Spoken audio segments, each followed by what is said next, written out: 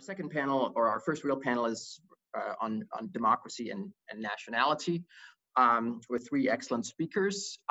And with no further ado, I will turn it over to Martin Chungong, the Secretary General of the Inter-Parliamentary Union, to give opening comments. Thank you so much. Thank you very much, Michael, and to welcome all of you to this panel. I am very honored and pleased to be part of this conversation on a subject that is very close to my heart. And I must admit that when I was approached to participate in this symposium, I didn't hesitate, because I think that we're all engaged in a conversation that is very important.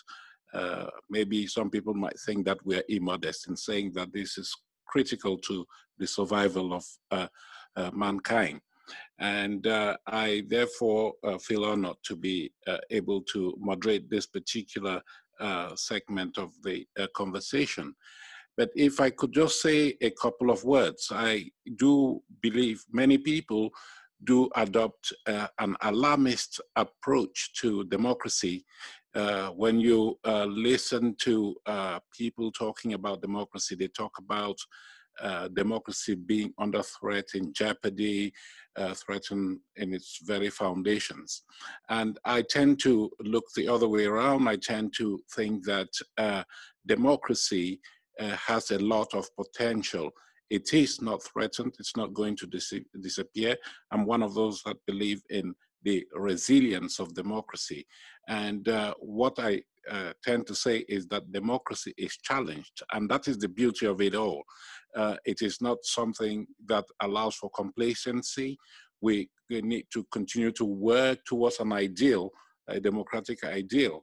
And if we were to be complacent, then that's when democracy would be imperiled. So I do know that there are lots of challenges facing democracy today.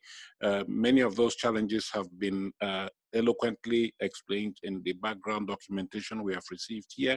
And during this panel this afternoon, I'm sure that we'll delve into some of the details of those challenges and look at how we could, as a global community, begin to address these issues and make sure that democracy thrives, and at the end of the day is relevant to the global and local communities as such. So I'm pleased to moderate a panel of distinguished thinkers. And I must say that I am very pleased to be presiding over a gender-balanced panel. I happen to be the chair of the global board of the International Gender Champions, and I am committed to not participating in any discussion where there's no gender equality. And today, I see that we do have that requirement fulfilled here. So thank you very much to you all, to the organizers, and to those who are going to join us in this conversation. We do have Liah Greenfeld. If you allow me, I'll just call you by your first name, Liah. Liah, I have read on about you, and I see that lots of good things that have been said about you. I do see that you have done a lot of publishing and research on issues of art, economics, history, language, and literature. That's a long list, and never-ending philosophy, politics, religion, and science. And what an impressive array of areas of expertise. But I think that you're well known for your work on nationalism and nationality, and that is why I think the panelists, or rather the organizers, asked you to be part of this discussion so you can talk to us about your perspectives on nationalism and how you see this relating to democracy, whether it enriches democracy or, as some people would think, imperils democracy. But we will hear from you. Then we have Manu Bhagavan. Thank you for joining us. And I understand that you're a historian and author, a prolific one for that matter. Thank you for joining the conversation. And we would like to pick your brains on the specific case of India, which is vaunted as the biggest democracy in the world today. And looking at the rise of internationalism in the 20th century. Lastly, we have Vivien. Vivien is closer to me here in Geneva. I do understand you're in France. Is that correct, Vivien? I'm actually on the Italian coast right next to the French border. So I'm between the two, France and Italy. Yes, thank you, Vivien. You two have an eloquent biography, and it would be very difficult for me to go through all of this, but I do understand that European integration is something that is very close to your heart. And this afternoon we'll be listening to you, and I hope that you will be delving into the details of populism, which has been identified as a major threat to democracy and multilateralism today. So we would like to hear from you in that regard. So without further ado, we are going to give the floor to each one of our three presenters to make their case for 20 minutes each. I'm very glad to follow immediately upon the remarks by Mr. Chungong, because like him, I'm also not very worried about democracy now. I don't think that it is in any more peril than it always is. Okay. It was several months into the pandemic that I got the invitation to present at this symposium, which was originally called Democracy Beyond the Nation State. In my opinion, it was a better title for two reasons. One, because rather than drawing attention to various crises of the existing nation state, the pandemic underscored their remarkable resilience vis-à-vis transnational trends and bodies such as globalization and, among others, the European Union, conventionally presumed to spell the nation state's demise.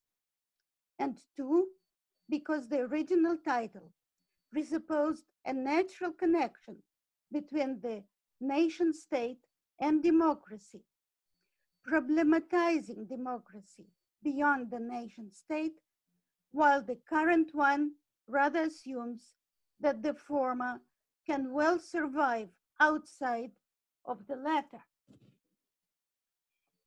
The empirical fact of the strength of the existing national political frameworks vis-à-vis the wobbly transnational infrastructure predicted to replace them aside, the theoretical possibility of democracy beyond the nation state can be imagined if both phenomena are clearly, that is, both logically and historically, understood only to the extent that nationalism, national consciousness, which has historically taken the forms of particular nationalisms, may be territorially unattached. What is important to recognize is that modern democracy, as distinguished from, let's say, the Athenian one, perfectly consistent with slavery, is a product of nationalism, logically implied in national consciousness and inconceivable outside it. This consciousness can, however, exist independently of nationality, that is a particular national identity overwhelmingly concentrated within the borders of a particular nation state. In this sense, one can be a nationalist without being an American nationalist, a French nationalist, or any other particularist nationalist, simply seeing social reality through the lens of nationalism, that is, as a sovereign community of fundamentally equal members. Globalists, those who predict and wish for transnational global community are nationalists precisely of this kind. There may be hundreds of thousands of them around the world, mostly in the West, but national consciousness of billions of human beings is firmly attached to their particular national identities and the nation states home to these identities. Transnational trends are and institutions are strong when these billions perceive the common national consciousness behind them, and specifically when they are perceived to pursue the interests of many of very powerful nations. They are weak when their nationalism, general and particular, disappears from view. Unfortunately for themselves and their projects, globalists as a rule misunderstand nationalism, are unaware of their own nationalist inspiration, and thus present their agenda as opposed to the nationalism of the mass of humanity. What is nationalism and what is its imminent connection to democracy? It is hardly controversial to postulate as the very first step towards understanding nationalism that at the core of it, as a perspective, attitude, sentiment, or ideology, lies the concept of nation. Central to the consciousness of every modern human being, this concept made its first appearance only in the 16th century. The word itself would be completely unfamiliar to the 99.999% of humanity after the fall of Rome. In Rome, it meant litter, as of kittens or puppies, something physically born, and no one would refer to one's community as a nation. During the next millennium, the word changed meanings numerous times, being first a derogatory term for immigrants in Rome who were not citizens and were looked down upon as animals. Then in the Middle Ages, when this derogatory connotation was forgotten, for communities of foreigners in medieval universities whose student bodies consisted of foreigners, and somewhat later for the parties of factions at the church councils debating the limits to papal authority. These factions were very small, barely a few individuals each, but their debates were of utmost consequence for various late medieval principalities whose interests they represented, and their authority as a result enormous. Early in Tudor England, after the Wars of the Roses physically destroyed the English feudal aristocracy, and by default set off the process of social mobility from below to fill the places on the top of the social hierarchy which were vacated, the word nation in its conciliar meaning was made a synonym of the word people, which at the time in all European languages meant plebs or rabble, the lower common classes from which the new English aristocracy was recruited. This created the modern, our concept of nation, nation understood as a people, an inclusive, sovereign community with membership unaffected by divisions of class and status, thus equal, and a natural object of the members' loyalty and commitment. Equating nation with people symbolically elevated the lower classes, previously regarded as rabble, to the dignity of the elite and endowed them with the elite's authority, uniting upper and lower classes in a sovereign community of equals and making all of its members fundamentally interchangeable. The representation of social reality in its entirety was transformed. This was the birth of nationalism, a new view of reality, a new form of consciousness, at the core of which lies the idea of the nation. If you examine yourselves, you all will discover that you share in this consciousness and that your social attitudes and your political ideas with the values of equality, liberty, and popular sovereignty at their head directly derive from it. These values are reflected in the core social institutions, as already Durkheim pointed out, being basically established ways of thinking and acting, including the central one, the system of social stratification, which regulates social relations across all spheres of our lives. An egalitarian society does not mean an unstratified society, or a society in which there are no inequalities. All societies are stratified, among other things because, as a matter of fact, all men and women are not created equal. But our empirically unwarranted commitment, derived from nationalism, to the proposition that they are, creates a stratification system that is dramatically different from other stratification systems, a fluid and open one, in contrast to ones that are rigid and closed, a system characterized by social mobility.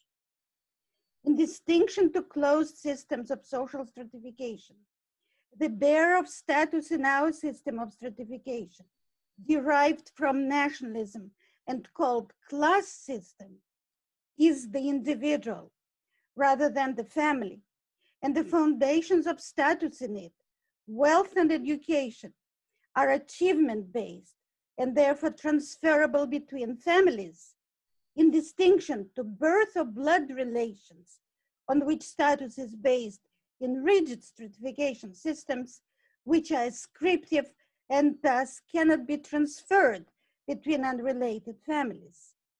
These characteristic features of the modern system of stratification logically follow from nationalism. The two major modern political institutions, the state and civil society, are also logically connected to nationalism. Today, we tend to use the words state and government as synonyms, but the word state came to refer to government only after the emergence of nationalism and, as a new addition to the political vocabulary, designated a new form of government. In distinction to kingship, for instance, which is personal government, state government is impersonal. It is always government by officials representing the sovereignty of the people, and so essentially a representative government. Combining the fundamental egalitarianism implicit in nationalism and in the first place institutionalized in the modern system of stratification with the principle of popular sovereignty implicit in nationalism and institutionalized in the first place in the state form of government, we are logically led to conclude that nationalism implies democracy, that all nations are by definition democratic societies. However, we are so used to equating democracy, government of the people, for the people, and by the people, with liberal democracy, that in liberal democracies such as ours, this statement is bound to provoke surprise and disbelief. But liberal democracy is only one form democracy takes, and there are in the vocabulary of political discourse, for this reason, also such expressions as social democracy, socialist democracy, as in the Soviet Union or GDR, and popular people's democracy, as in China.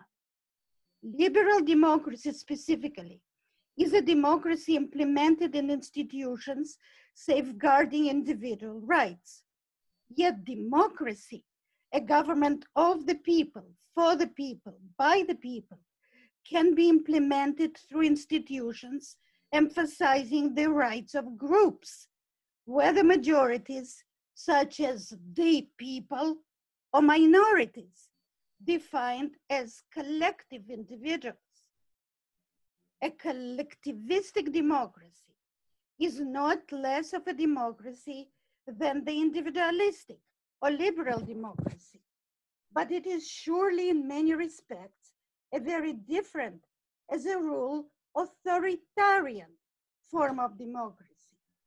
The distinction between these two forms does not always remain clear for the participants, and often in traditionally liberal democracies, the sight is lost of the fact that authoritarian democracies are democracies too, that authoritarianism as such is opposed not to democracy, but to liberalism in its classical individualistic sense of authority dispersed among individuals in the community, and that shifting the emphasis from individual rights to rights of collectives inevitably leads to further blurring of distinctions and may very well result in an emergence of authoritarian institutions.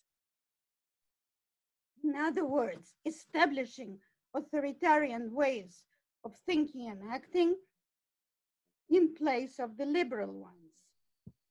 It appears to me that the perception that democracy is in peril today, which lies at the basis of this conference, and which this conference implicitly attributes to the attack of democracy by nationalism, in fact reflects this conceptual confusion and the constant give and take between collectivism and individualism, authoritarianism and liberalism within a democracy, itself implicit in nationalism.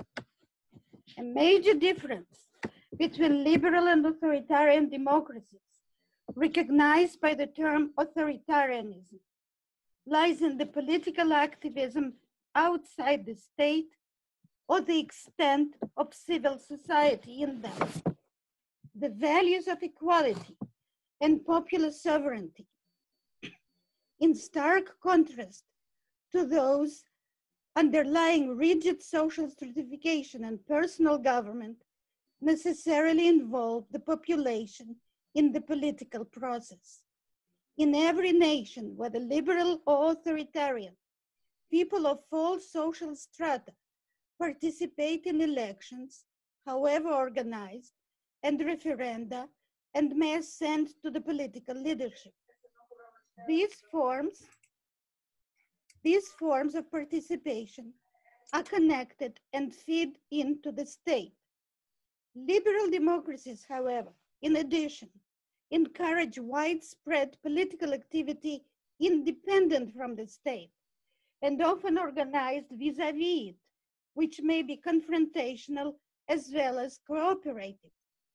Direct democracy of New England towns belongs to such activities of civil society as do, among others, the civil rights movement in the United States of the 1960s, feminist and LGBT movements across today's West, and independence movements in Catalonia, Quebec, and Scotland. This is related to the fact that liberal democracies appear far more conflictual than authoritarian ones. The assumptions of fundamental equality of the nation's members and of popular sovereignty endow individual identity in every of every national with dignity, enhancing mightily the existential experience of populations and nations. But no man is an island. Therefore, egalitarianism is not conducive to happiness. It invites constant comparison, envy, and competition for dignity, that is, for status, for presumed fundamental equality, never corresponds to the actual equality of conditions and condition. In a society of presumed equals, one constantly measures oneself against those who are better off, nurturing a sense either of inferiority or of injustice, or often of both at the same time, and never content. In authoritarian democracies, this content is regulated, channeled outside of the national community, however defined, and otherwise kept under wraps, while political participation is limited and one is encouraged to seek realization in the private sphere. But in liberal democracies, it is public, openly voiced, and for everyone to see. The envy, the competition, the conflict is between individuals or groups within the nation, rather than between the national community and other nations. For this reason, liberal democracies are constantly seething with discontent, constantly under threat of being torn apart by the disaffection of their citizens. They are most content and united only when faced with a formidable existential enemy. The Soviet Union was such an enemy to the liberal West. Nobody, not even China, holds its place today. The question is, can liberal democracy survive without an enemy of this nature? Is Cold War a requirement for us?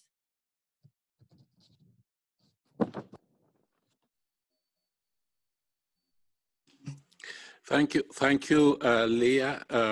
That presentation is replete with a lot of interesting things, and I believe that we're going to come back to some of the emerging issues from the presentation. May I move on to Manu? Manu, you're going to talk to us about India and internationalism in the 20th century. Thank you very much, Mr. Secretary General, and for your earlier kind introduction. Good morning, everyone. I'm grateful to Sam Deese and Michael Holm for organizing all of this and for inviting me to be a part of it. It's my honor to participate in this urgent conversation on, and I'm going to stick with this, the survival of democracy, especially with my distinguished fellow panelists and all of you who are participating virtually. Thanks also to Professor Greenfeld for that stimulating and provocative opening. I think we're going to find some lines of conversation and clear disagreement. Freedom is in peril. Defend it with all your might. So warned a famous rallying cry in wartime Britain in the mid-20th century. This was also inscribed, sorry, I'm just turning on my countdown so that I'm not late. This was also inscribed on the masthead of the National Herald, an anti-colonial newspaper in India launched in 1938 by its soon-to-be first Prime Minister, Jawaharlal Nehru, who picked it up from a British cartoon. It is apt for our current moment as well. For all around the world, consolidating authoritarianism labels honest press reporting as fake news, creates violence against those who dissent, and seeks to extinguish the flame of liberty everywhere. From the Philippines to Poland, right-wing populism is on the march to an ever-growing drumbeat of outright fascism itself, and democracies are playing defense. And on the horizon, nuclear conflict and climate apocalypse loom. It is tempting to see our current predicament as the product of happenstance and bad luck, the result of twists of fate in just the last few years. Yet the conditions that allowed for us to get where we are had been laid years before. Multinational corporations took advantage of tax loopholes to shelter their assets and deprive states of fair share revenue.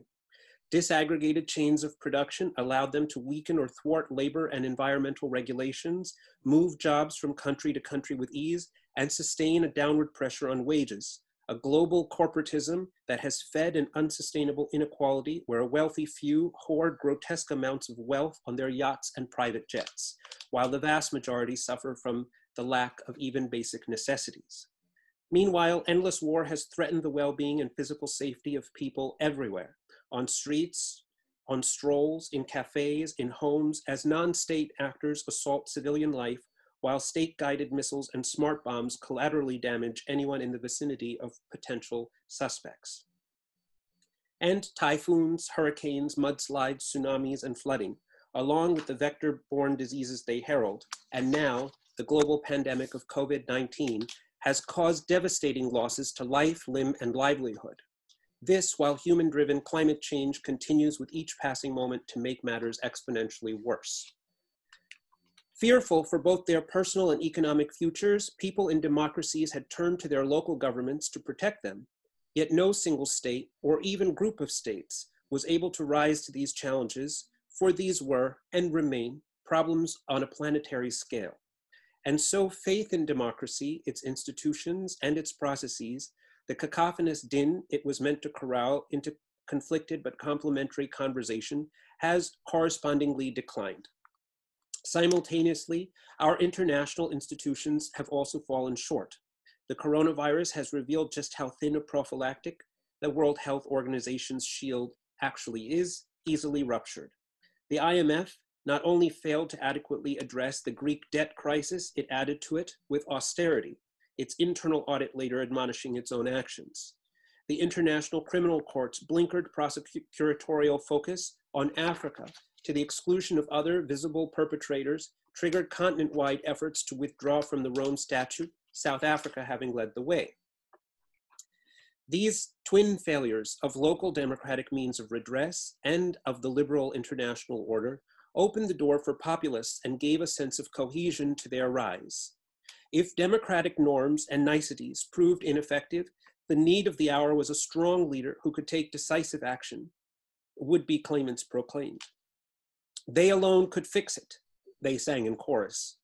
If our international systems could not make us safe, if the global elite failed us, we must reject them, they said. Once in power, they have since repackaged xenophobia, jingoism, and racism as a defense of, quote, the people, against outsiders who would destroy their host culture, community, and country, leading some observers to dub them the Nationalist International or the League of Nationalists. As French National Front presidential candidate Marine Le Pen exulted just before her loss to Emmanuel Macron in the last presidential election, we are experiencing the end of one world and the birth of another. We are experiencing the return of nation states. While Le Pen was defeated then, she and others of her ilk are still on the move, thanks in no small measure to instigation from Moscow for ends that are as yet unclear, but likely have to do with the restoration of Russia's pride of place amongst the great powers. India, for its part, has sought to play it safe, embracing the same kind of muscular majoritarian nationalism at home, while nonetheless voicing support for a multilateralist liberal order abroad, unwilling or unable to make a clear choice between the two or to think creatively beyond them. In contrast with this lack of imagination, India's anti-colonial pioneers dreamt of a country on the move, in the world, alive with possibility. They brought commitment, energy, and an undeniable zeal for tackling intractable problems to make the impossible possible. The fate of India and that of the global polity, they insisted, were inextricably linked. As they applied their ideals, they inspired a generation to think and act in new ways, and their insights may well yet offer a pathway out of our current predicament. Beginning in the late 19th century, but drawing from an older well of ideas, visionaries from across the world saw that many of the biggest social issues, poverty, identity, migration, violence, were interrelated and so demanded an integrated set of solutions. Across a wide swath of the political spectrum, internationalists, as they came to be known, argued that one had to look at things from a planetary perspective to find the most viable and enduring answers. In the United States, for instance, Franklin and Eleanor Roosevelt brought both optimism and determination to bear as they unleashed program after program to help combat the despair of the Great Depression in the 1930s. They profoundly reconfigured the American political economy before FDR declared a universal quest for 4 freedoms of speech, of worship, from fear and want. This kind of broad-minded global politics resonated with a wide array of founding figures in the Indian subcontinent, who came to similar conclusions on their own terms. Despite disagreements and debate, they found common ground on a substantial set of goals: a belief in collective responsibility for the social good, a sense of justice, a duty to raise up the wretched, and a desire to emphasize shared human dignity. Railing against the, quote, cruel epidemic of evil and the warmongering exclusivity at its core, India's poet par excellence, Rabindranath Tagore, argued in the early 20th century that nationalism, contra to our earlier presenter, was no solution to the people's ills, and instead a cause of them, juxtaposed to an international cosmopolitanism. In his forlorn, soul-stirring way, he concluded with a lyrical warning. Quote, "The naked passion of self-love of nations," he wrote of the sunset of the century, "in its drunken delirium of greed, is dancing to the clash of steel and the howling verses of vengeance. The crimson glow of light on the horizon is not the light of thy dawn of peace, my motherland. It is the glimmer of the funeral pyre burning to ashes the vast flesh, the self-love of the nation, dead under its own excess." Fellow renowned poet Sarojini Naidu wrote as early as 1903, quote, "It is because that my beloved father said, be not limited even to the Indians, but let it be your pride that you are a citizen of the world, that I should love my country. I beg you, my brothers, not to limit your love only to India, because it is better to aim at the sky. It is better that your ideals of patriotism should extend for the welfare of the world and not be limited to the prosperity of India, and so to achieve prosperity for your country." Such words spoke to Nehru's heart and appealed to his tactile understanding of politics. From the end of the First World War, he sought ways to turn such poetry into political prose. After his initial hopes were raised and then dashed by Woodrow Wilson's 14 points, he found an opening when Mahatma Gandhi began quietly talking about internationalist ideals in the 1920s. The two soon began to exchange ideas, agreeing first and foremost that the imperial order had to be upended, for therein lay the ultimate manifestation, if not the root, of systematic dehumanization, discrimination, and domination. These triple terrors led not only to everyday misery for millions, but also inevitably to violence and to war. I'm at the halfway point here. But the fate of the 14 also revealed a tragic truth. Internationalism in and of itself was no panacea, for it was not inherently anti-imperial. Instead, as the League of Nations, willed into being by South Africa's Jan Smuts, demonstrated, the two could go hand in hand. Combinations of empires would not and could not alter the ideologies and ambitions that were hardwired into their constituent units, making such an organization an ineffective instrument of peace. The League's failure to prevent the outbreak of World War II proved this point as much as it revealed the need for all, including the great powers, to be included in a functional international union. That internationalism did not inherently serve as a negation of imperialism did not mean that it could not. For Gandhi, the takeaway was obvious, and here a bit of agreement with Professor Greenfeld. Internationalism is possibly only when nationalism becomes a fact, when people belonging to different countries have organized themselves and are able to act as one man. But for this to be true, the type of nationalism mattered, as did the type of internationalism that followed. This meant that, quote, narrowness, selfishness, and exclusiveness all had to be rejected and expunged. As with all other things, for Gandhi, the way one traveled to a destination determined the nature of the arrival and where one might be able to go thereafter. Writing in July 1942 to a prominent disciple, Gandhi proclaimed, quote, "I was trying to take everybody towards world federation. I want free India too for that purpose. If the power of nonviolence is firmly established, the idea of empire dissolves and a world state takes its place, in which all the states of the world are free and equal." Just weeks later, the Indian National Congress committed the anti-colonial movement to this ideal in the Quit India Declaration. In the wake of World War II, India formally adopted the creation of, quote, "one world" as its grand strategic objective, a world government with all its requisite organs for executive, deliberative, and judicial functions, where the absolute sovereignty of each nation will have to undergo an agreed upon modification. The term came from Wendell Willkie, which I've written about elsewhere. Progressive internationalism was premised on the principle that free people everywhere should determine their future, together, under the aegis of forged common ideals. Difference and the will of the locality had to be respected, speaking to our opening presentation, opening keynote. Under the proviso that neither could serve as an excuse to oppress, Gandhi explained that individual, national, and international independence were all interconnected, and one could not have one without the others, each limited only by the legal maxim to, quote, "not use what you have to harm others." This is what led Indians to embrace the new concept of human rights, then in gestation. In parallel with decolonization, and as part of it, India understood such rights as a way to embody the basic values that all societies shared, essential for the common good. Each right carried with it an attendant obligation. So every person, every people, and every state had a range of duties to one another, inflecting the protections all were guaranteed. Madam Vijayalakshmi Pandit and Hansa Mehta helped shape the formal UN instruments with this in mind. As an aside, I'm in the midst of writing a biography of Madam Pandit, who was Nehru's sister and was once one of the most famous and feted women in the world.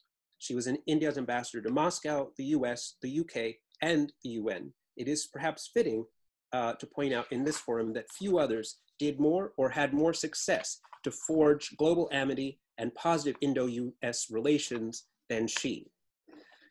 For nearly 2 decades, India advanced this agenda with tenacity, though of course not without domestic and international setbacks and inconsistencies.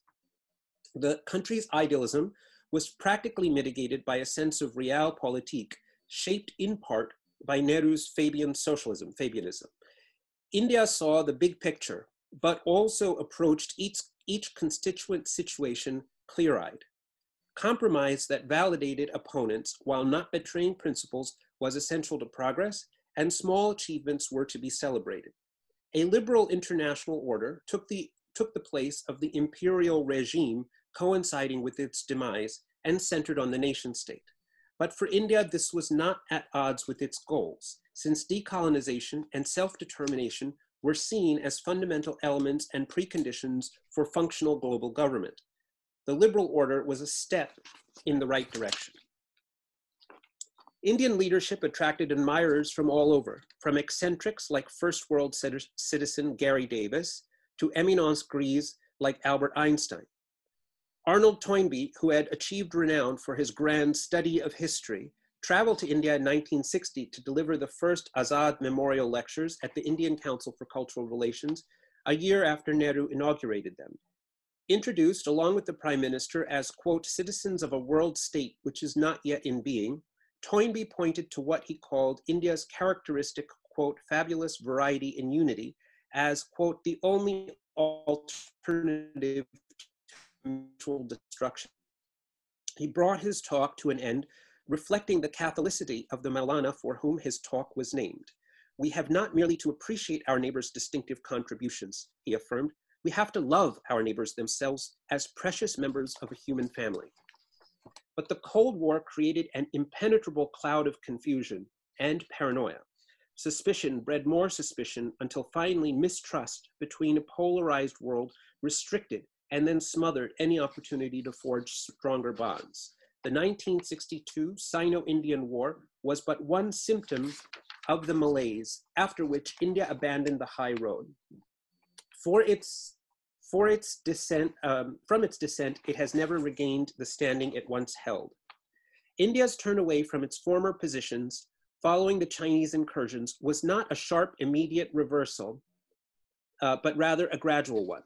The country continued to work within international frameworks like the non-aligned movement, to build regional cooperatives like SAARC, to stand apart from the superpowers, though now in service of much diminished aims. It jettisoned its larger dream of one world and started to take more hardline, aggressive positions, embracing a perceived new realism. Nonetheless, India never retired its high-minded talk either, and the result has been a growing gap between rhetoric and action, the country's hollowed out moral proclamations betraying the bigger strategic vacuum. Yet, the world is now in crisis, and both nationalism and the existing liberal order have fallen short in addressing our underlying distress and have, in their own ways, in fact, exacerbated matters. And so perhaps it is time to think anew about India's unfulfilled internationalist vision of a world governed by political and civil liberties, as well as economic, social, and cultural rights, of a world that celebrates differences of custom and community within such norms, and that empowers people at both the local and the global levels. Keep watch, India, Tagore implored. Be not ashamed to stand before the proud and the powerful with your white robe of simpleness, and know that what is huge is not great, and pride is not everlasting. Perhaps the key to the success of rightist rhetoric over the last several years has been the underlying appeals based on nostalgia. Leavers in Britain promised a restoration of British glory. Trump wants to make America great again, again. These gauzy representations of the past summon a simpler time, imagined simultaneously as one of tremendous power and achievement. The allure of nostalgia is great, a siren song so seductive that none see the danger until their dreams have been dashed upon the rocks. How do we hear this song and yet have our ship sail right past, as Odysseus did to defeat the sirens and end their reign of terror? Populist nostalgia is about the reconstruction of past systems.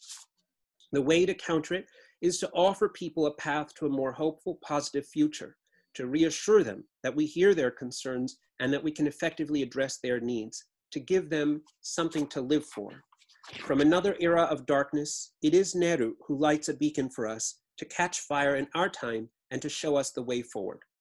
The future beckons to us, he said. Whither do we go, and what shall be our endeavor? To bring freedom and opportunity to the common man, to the peasants and workers, to fight and end poverty and ignorance and disease, and to create social, economic, and political institutions which will ensure justice and fullness of life to every man and woman, and pledge ourselves to cooperate with the peoples of the world in furthering peace, freedom, and democracy. Thank you. Thank you very much. Thank you, Manu, for that very insightful presentation. I'm sure that when Vivien takes the floor, she may want to address some of the issues related to populism as it relates to democracy. And I think that one major point you are making, Manu, or rather one question you are raising is whether internationalism as we see it today is in a position to resolve the major global challenges that are facing the global community today. And this brings us to the discussion about pushback on multilateralism, which is seen to be failing in the face of many of the crises that we are facing today. So we'll come back to that. Vivien, may I now call on you to talk to us about the populist challenge to liberal democracy in Europe and North America? Yes, thank you so much. Thank you, Martin, for your lovely introduction. Thank you, Richard, and others for the invitation. And so I'm going to follow up a bit on both Liah and Manu and focus in on the populist challenge to liberal democracy. But to connect their topics to mine, I'd just like to add that I think what we're in is a crisis of legitimacy for liberal democracies. So I think about legitimacy in two ways. One is governing authority of governing bodies. So this is about public consent and trust in governing bodies. And that's a kind of traditional Weberian sense. But there's another way to think about legitimacy, and that's in terms of governing activities and the way in which they may reinforce or undermine governing authority. And here I'm thinking of three specific ways. One is in terms of policy performance. We often think about this about economics, but it's not necessarily just that. One could also think about things like climate change or whatever, but and rise in inequality. Another is governance procedures. And this is about issues of accountability, transparency, openness, inclusiveness, but one can add also a technical term of efficacy. And finally, in terms of the legitimacy of governing activities, of course, it's about the politics. It's political legitimacy. And that's not only citizen representation and participation, but also political responsiveness. And this probably speaks to a bit of what Liah was talking about in terms of democracy, liberal democracy, and authoritarian democracy, although I have difficulty with the term democracy linked to authoritarianism. But responsiveness I think, is also a key part of the legitimacy of governing activities. And to my mind, if we ask why the rise of populism today, in many ways, it's the failure of governing bodies' legitimacy in terms of their activities that is undermined. So legitimacy has been undermined in this way by governance failures, and has fueled the rise of populism as a major challenge to liberal democracy. So when we think about today's rise of populism, it's about how populist politicians have been able to channel citizens' angers. And they maybe use different languages, but they have similar messages. It's anti-migration, it's anti-open borders, anti-globalization, anti-free trade. And in Europe, it's against the European Union or against the euro. But they're the same range of sources. It's the economics of those feeling left behind. It's the sociology of those worried about the quote unquote changing faces of the nation. And it's the politics of those who want to take back control. We see similar rhetorical strategies, a kind of uncivil language in post-truth environments that reject experts and that frame the debates in new ways using both new media, but also exploiting the old media. And I guess our question would be, is this an existential threat to political and economic liberalism? And perhaps here, and I'm back with Liah on this, there may be more of a threat from populist nationalism on the extremes of the right than the kind of economic populism that we often see on the extremes of the left. But of course, these populist challenges to liberal democracy are everywhere.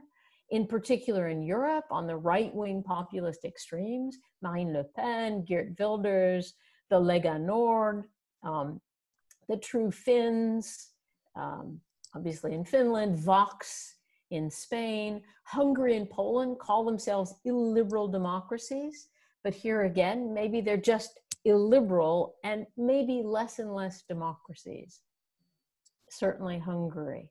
And in the US, we can certainly talk about Trump as a populist, and we might add increasingly the Republican Party here. Not to mention various alt-right groups, militias, Proud Boys, etc. But that's a description. How do we explain the rise of populism? Why now? Why in these ways with these effects? And essentially, there are no simple answers and many explanations. It's the economy stupid, it's the cultural backlash, it's citizen politics or political institutional failure, it's the crisis figures. Academics have actually talked and written books about each and every one of these, often separating them out, with some focusing on the one, others on the other. But of course, we still don't know why and how unless we consider key features of what I would call the rhetoric of discontent. We need to look at populist leaders' ideas and their discourse. It's about the people versus elites and the experts. It's populist discursive processes, the way they use the new media, or the way in which this translates into activist networks, and the way they also use the traditional media. And we also need to think about populist policies. And essentially, when they're out of power, they're very strong on anti-system complaints, and perhaps they're weak on policies. But what about when they're in power? And also think about the effect of populists on mainstream parties when they're out of power. So now what I want to do is look more deeply, perhaps, into the various sources of discontent, and then move on to populist strategies. The economic sources of discontent. And here we need to talk about the ideational drivers of the economic policies. And it seems to me that Manu has actually referenced a number of these. It's the resilience of neoliberal or ordoliberal ideas, where we've moved from free market, free trade and market liberalism to financial capitalism, and ultimately to hyperglobalization. And we've seen the economic results, the rise of inequality, the 1% in control of major resources of the world, the increases in poverty, and what happens to the people, to the losers of globalization, the people feeling left behind. We see middle-class worries about their jobs and their status. You look at the service economy and mini jobs everywhere, the platform or gig economy, and that we see across, in particular, the West, or if you want, the US and Europe, which is really my focus here. And so, but you know, with this focus on the economics, the question is, if it's all about economics, why do we see the rise of populism in Central and Eastern European countries or Sweden, which underwent economic booms even as the financial crisis was hitting? And why do we not see all of this earlier in the 80s or 90s as globalization was taking wing? And of course, as economic income inequalities were increasing, both in the US and in Europe. So it can't just be the economics. We need also to look at the sociological sources of discontent. And here it's about the sociocultural populist backlash. Again, I think Liah and Manu have mentioned these. Nostalgia for a lost past, fear of the other, the anti-immigration and nativist resentments, the anger against others cutting in the line, you know, build a wall as the chants go, and feeling that national identity and sovereignty are under siege. Beyond this, people feel threatened by changing demographics. Here we're obviously talking about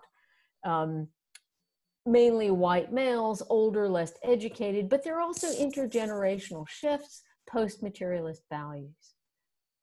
The question is still, why now? You know, after all, this is nothing new. Carl Schmitt talked about this at length, about the fear of the other and the use of this in terms of nationalism. And Liah has obviously talked about this at great length earlier. And we have to ask, why so acute in some countries and not in others? But then political sources of discontent are also very, very important. People's feeling a loss of trust, a loss of control, certainly in Trump's America and in Brexit in the UK. In the US, we see massive polarization, red states versus blue states. In Congress, the House versus the Senate and the President. In the EU, in the European Union, which is a kind of what I call a supranational region state. This links to what Liah was saying. You know, we had the city-states of the past, then we developed the nation state of the recent period.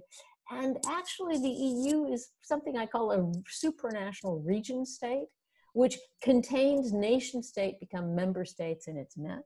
in its midst. In any case, here we see a different kind of phenomenon. We see politicization at the bottom, at the national level, with increasing cross-cutting cleavages, cosmopolitanism versus communitarianism, other words for this. But we also see politicization from the bottom up, that is, from the national level to the EU level, and of course, at the top, amongst the various EU actors, amongst member state leaders in the council versus the technical leaders, the technocratic leaders in the Commission and European Central Bank, etc.